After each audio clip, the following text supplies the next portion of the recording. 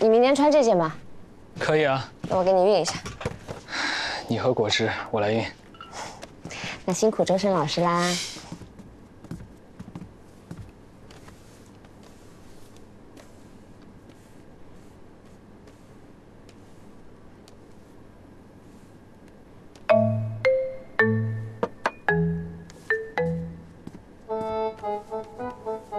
给你捏捏。这位顾客，我手劲怎么样？可以啊，力道刚刚好。那记得给个5星好评哦。啊，对了，我妈问我明天几点到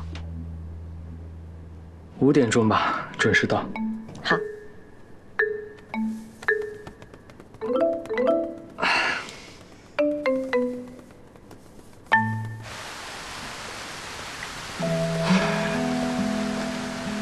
我老婆漂亮吧？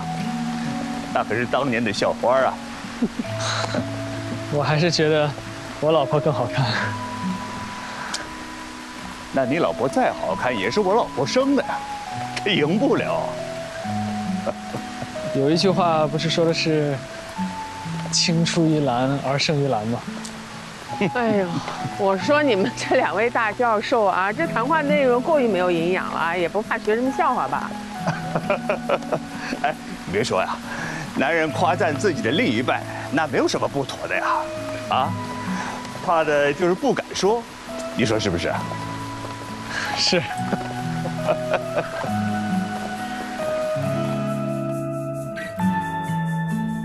这2缸螃蟹爱吃的口粮一样，但爱吃的水果不一样。我贴这儿了哈。好了，我知道了。你说你这一晚上净捣鼓这几只螃蟹了啊？那这个呢，是我们俩送给那个小陈外婆的寿礼。谢谢妈，那我先睡了。啊，对了，明天早吃什么呀？我吃饭团和豆浆，他5点多就起床了，自己管自己吃，不用准备他的。这合适吗？啊，初次到丈母娘家就不给饭吃啊？啊，没事，他不会介意的。晚安。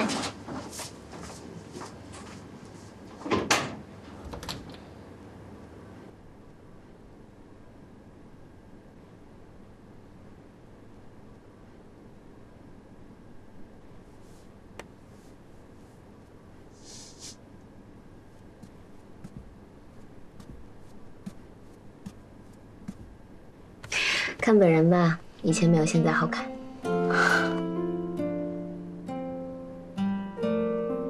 你为什么要用11这个名字做小名啊？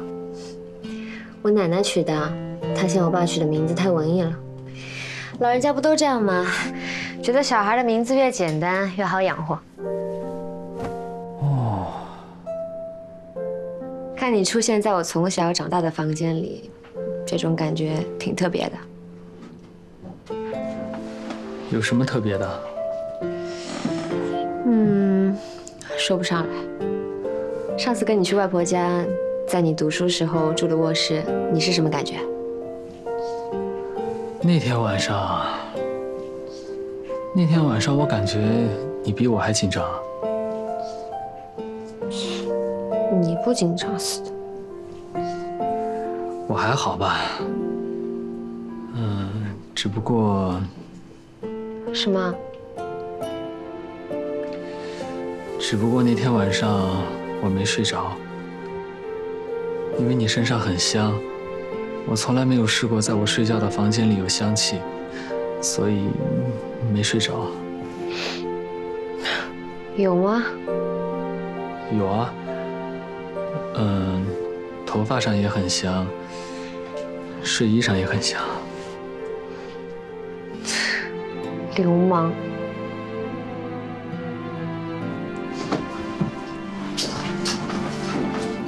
那今天晚上让你再香一次。这在你爸妈家呢。没事，天亮之前回去就好了。哦，也行。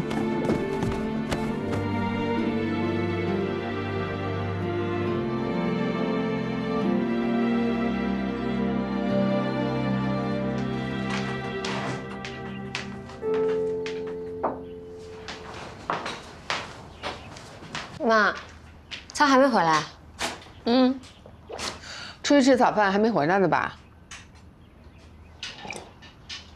那你去看看他吧。行，那我去看看。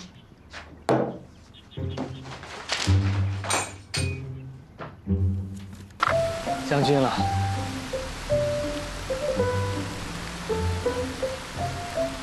老秦啊，又输啦！年轻有为。你秦伯伯以前在我们小区啊，没有对手啊。要不咱们现在下一盘？好啊，来。我看这小伙子呀，资质真不错，特地来我们的家属小区，是不是相中了哪个教授写的诗啊？老实，肯定是老实。这孩子啊，从坐下就一直在聊京剧啊。杨阿姨、秦伯伯、李伯伯，诗意呀，诗意回来了。嗯。我妈以为你走丢了，让我下来找你。嗯，这是周生辰，我未婚夫，马上就要办婚礼了。哦，在哪儿工作啊？看你这个年纪，博士刚毕业。我毕业的早，现在在研究所工作。好，那我们先上去了。快去吧。去吧。那我先走了。好，谢谢。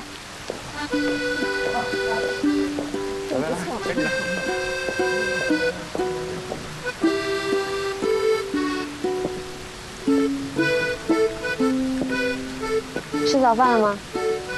吃了。吃了什么？麦当劳。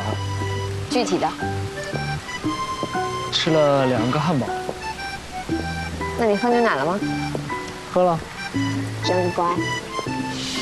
你吃完早饭回来就一直在那坐到现在啊？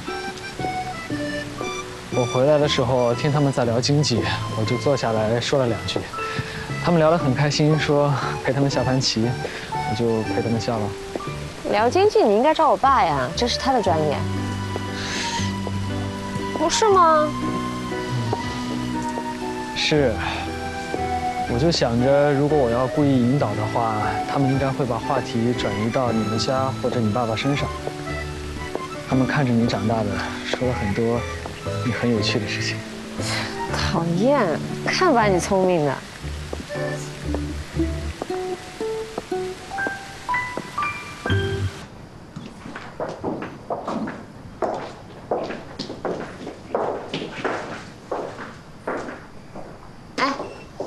走楼梯吧。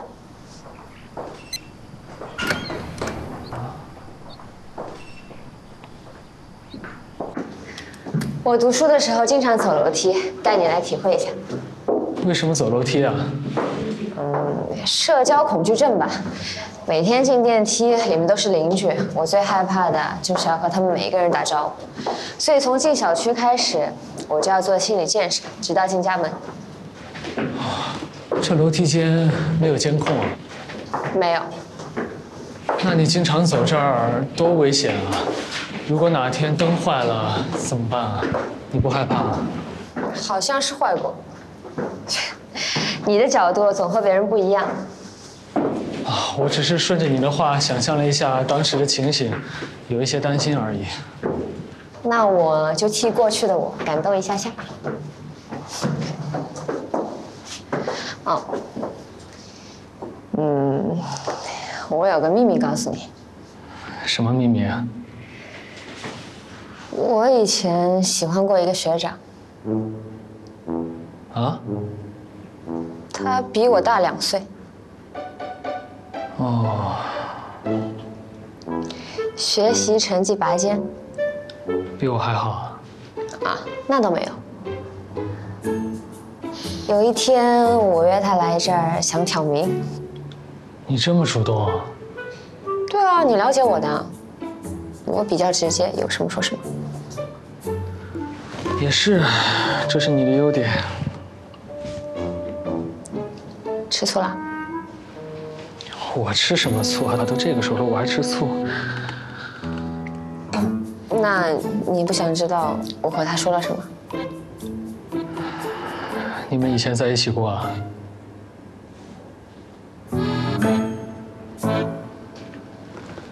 你不是说我是你第1个男朋友吗？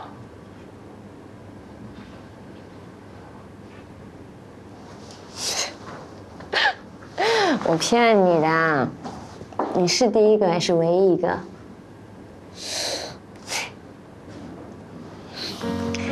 周深学长，你帮我做一下数学作业好不好？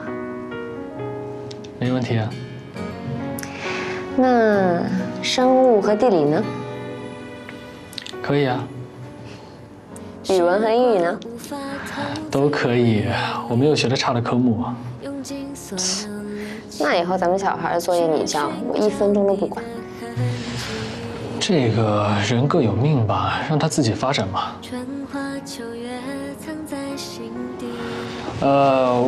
我管到那个博士毕业。这还差不多。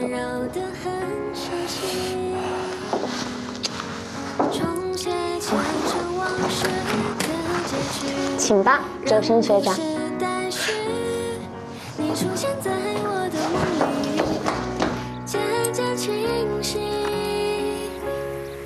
老陈，挂灯笼呢？哎，老林啊，啊，你帮我看一下，挂的歪不歪啊？好。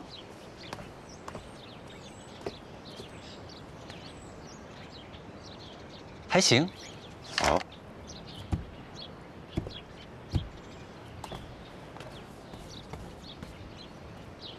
哎，还不是歪着吗？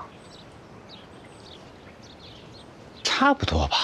哎，老太太90大寿，怎么能差不多啊？这活还得干仔细点，我心里才舒服。那行，你挂好了来吃饭啊，我等着你。好了，你先去吧。好嘞。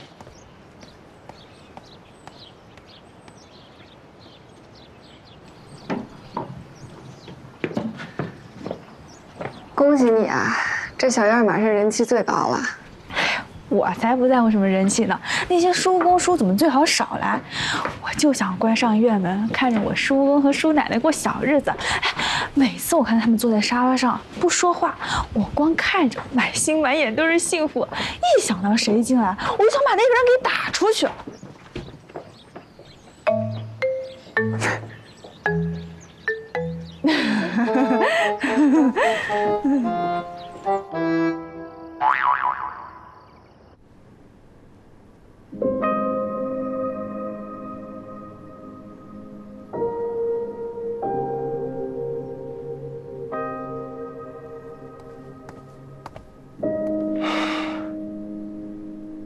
你自己坐这儿干嘛呀？台阶上多凉啊！没事儿，有垫子。哥，你坐。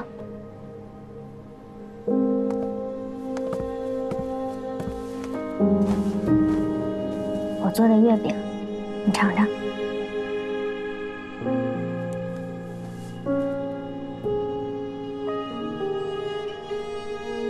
好吃吗？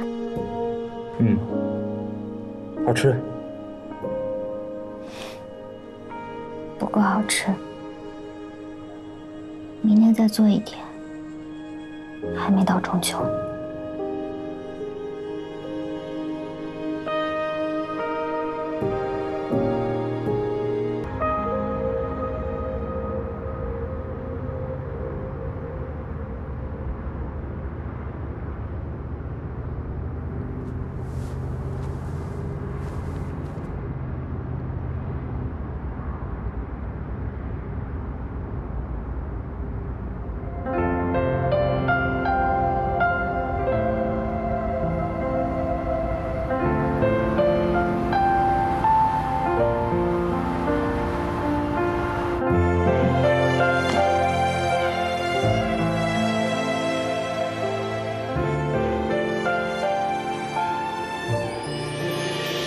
哎呀，你看看你们来也不提前打个招呼，哎呀，我好换个西装什么的。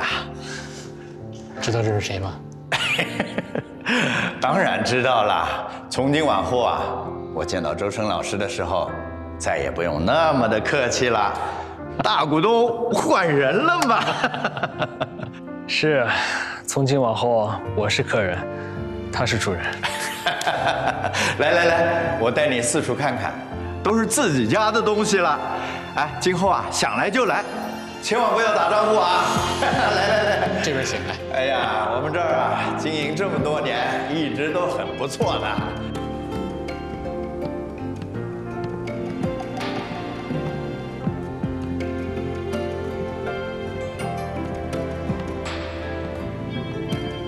你知道这间房叫什么房吗？叫阴房。小时候爷爷送给我一把古琴，说是出自名家之手，光制作就要2年，其中有1年啊，都在阴干。就像现在的他们一样，耐心等待着出世。细想想，我们老祖宗留下不少东西，好像都有类似这一道工序，不光是人，物也一样，耐得住寂寞，经过了沉淀，才能有所成。听石老师讲课真是受益匪浅。讨厌。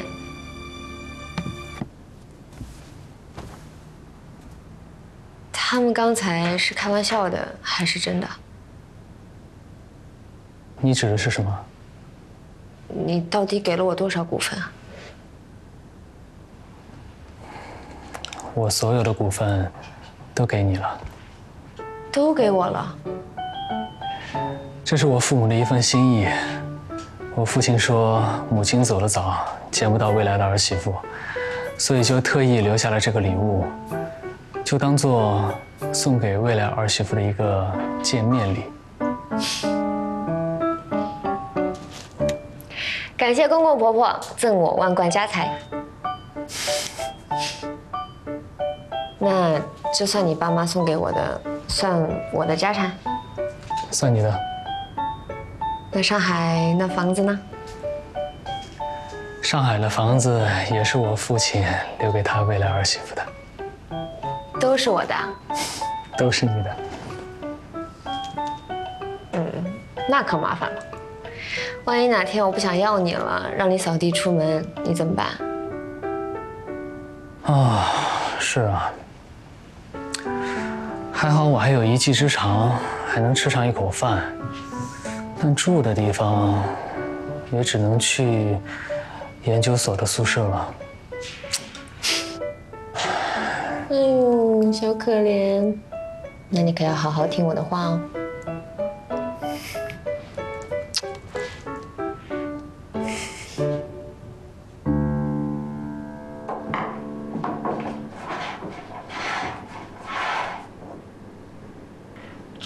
周晨先生，你好。我听赵老师说你爱人过来了，我来跟他问声好。你好。你好。重新开工了吗？开了。以后啊，我们就是环保标兵了。我也是吃一堑长一智了。这一位是印染工厂的老板，这是我太太石姨。我父亲名下的所有股份现在都在他名下了。哎呦，我们的大股东啊！你好。哎呀，今天呢，咱们3个一起来见到了大股东，有人啊，恐怕会在背后嚼舌头了，说我们私会大股东，不带他们玩了。你爸妈要是能看到你们现在这样，该多高兴呀！他爸爸妈妈，大好人呐。小陈的妈妈，哎呀，见过的没有不夸好的。就小陈他爸爸，哎，见谁都客客气气的，谦君子呀。我都没看他跟谁红过脸啊。就上次在那个祠堂啊，是吧？你说都过去了。哎呀，他呀，从小就像他爸爸，像啊。你的眼光好啊。是啊，我眼光特别好。好眼光。